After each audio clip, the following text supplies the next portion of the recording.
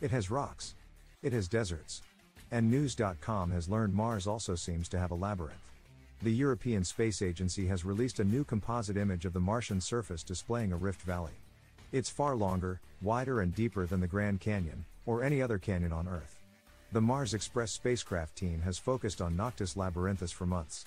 A three-dimensional video of the area was released in October 2023, based on photos and data. The latest image released Wednesday, January 24 shows a lot of erosion in the valley.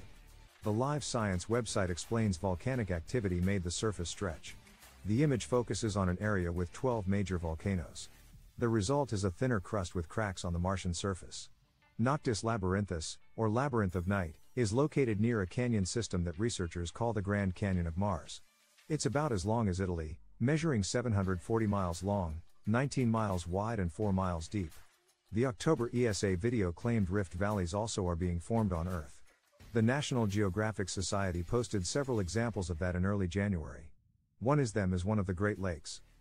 Lake Superior developed from a failed rift in North America long ago.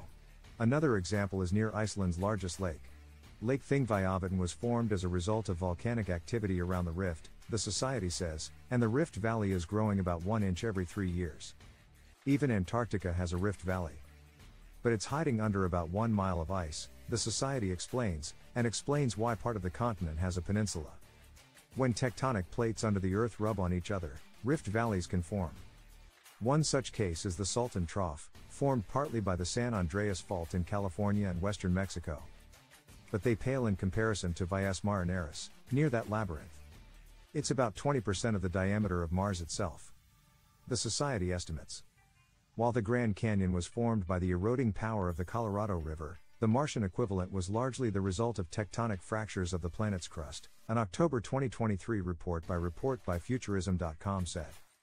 News.com has reported on several other ways scientists are examining Mars.